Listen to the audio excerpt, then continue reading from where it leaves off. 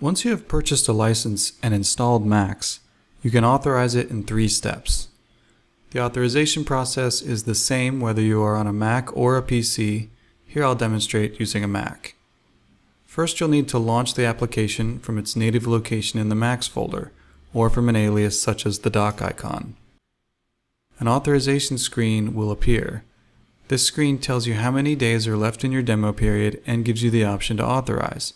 Go ahead and click the Authorize button.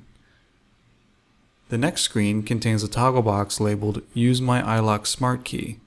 Uncheck this box and click Next. The final screen gives you the option to authorize using Internet or manual activation. Leave it set to Internet activation and click Next again. Clicking the Next button triggers a connection to our authorization server in a new browser window. Now you'll need to enter your serial number into the green box. You can find your Max 6 serial number in the confirmation email you received from the sales team when you purchased Max. Copy the serial, paste it in, and hit the Authorize button.